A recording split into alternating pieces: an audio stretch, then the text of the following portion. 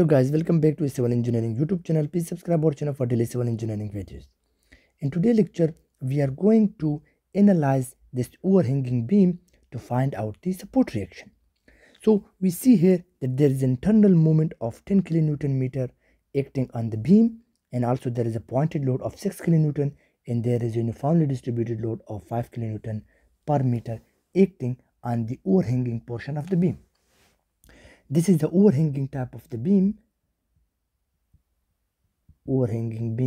because one portion of the beam here, you see here, it is overhanging, while this portion of the beam is simply supported.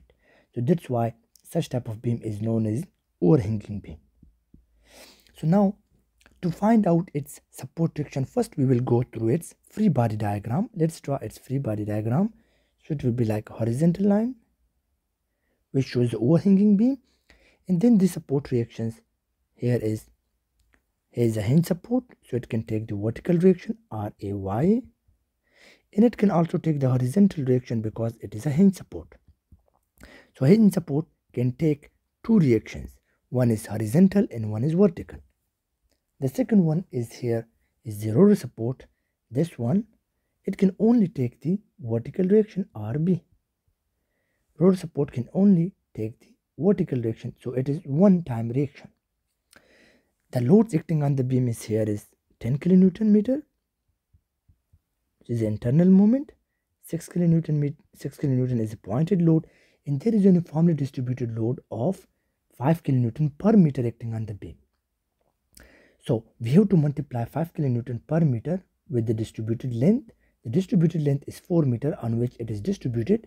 So 4 meter, so it will be cancel meter. So we will get 20 kilonewton. It means that the total pointed load acting on this beam at the mid of this portion is 20 kilonewton.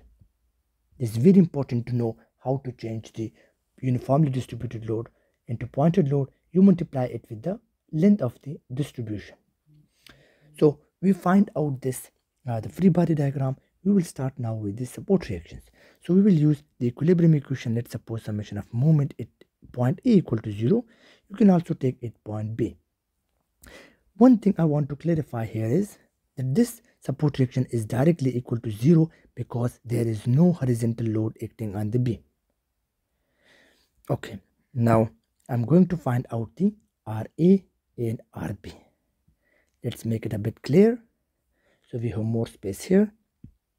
So now summation of moment at point A equal to 0, and we will take all the moment about this point.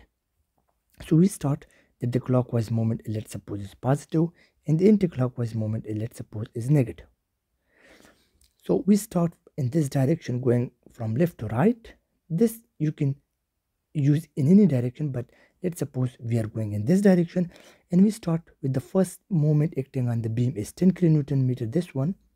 So it is in clockwise direction. You see here there is a clockwise direction, so it is positive, and then the load 6 kilonewton make the moment about point A also in a clockwise direction. So that's why it's again positive. Moment is equal to the force multiplied with the moment arm. So force is 6 kilonewton. The moment arm is the distance from this point up to A point. So this is 2 meter plus 2 meter. So it will be 4 meter. So this is the moment created by the 6 kilonewton force.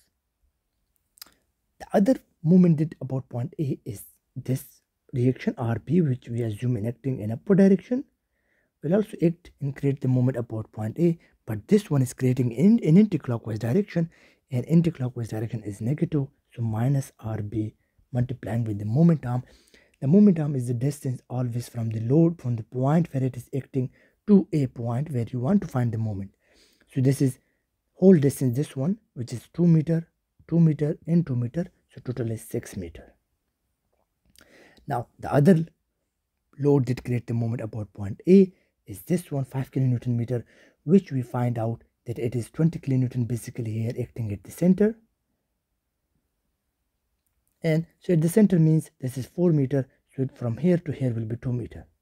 And this also acting downward, so it creates a moment about point A here in the clockwise direction. So again it will be positive, so 20 multiplying with the moment arm. The moment arm here from the midpoint is 2 meter, 2 meter, 2 meter, 2 meter, so total is 8 meter. summation of all the movement point A equal to 0. So now we will just shift this value into the right side. So we will get 6RB, and the other value we just multiply 10 and 24, and here 160. So RB comes out to be, if we add this and divide by 6, we will get value of 32.33 kilonewton. So this is the value of the force acting here. If I remove this thing, so this is the value here, 32.33 kilonewton is the force acting at this point. How to find out the RA, I mean the support reactions? If I remove these lines to make it clear, how to find out these? At this point, RA, this one, RAY, so we have to find this one, and for this we can take summation of vertical forces equal to 0. Let's suppose summation of vertical force is equal to 0. So, and let's suppose upward forces are positive and downward forces are negative. Now the upward forces and downward forces, what are these forces? So we know that the RAY assume is upward force, it will be RAY, upward positive. And then what are the upward forces? Again the upward force is RB, which is acting in upward direction. And then the downward forces are 6 kilonewton minus 6 because it is acting in downward direction. And downward is assumed is negative. And also this force is acting in downward direction, minus 20, equal to 0. Summation of all the vertical forces equal to 0. So now we know that RB is 32.33. So it will be RAY. If we shift this value into the right side here, so we will get 26 minus RB, or with 26 RB we know that it is 32.33 kilonewton. So RA comes out to be, minus 6.33 kilonewton. Now what does this minus sign shows? Minus sign shows that our assumed direction which we thought was wrong. So we have to change the direction of the force. So before it was acting in upward direction, this one is acting in upward direction. Now this is negative, so we will change the sign and we will make it down. And the force value was 6.33 kilonewton.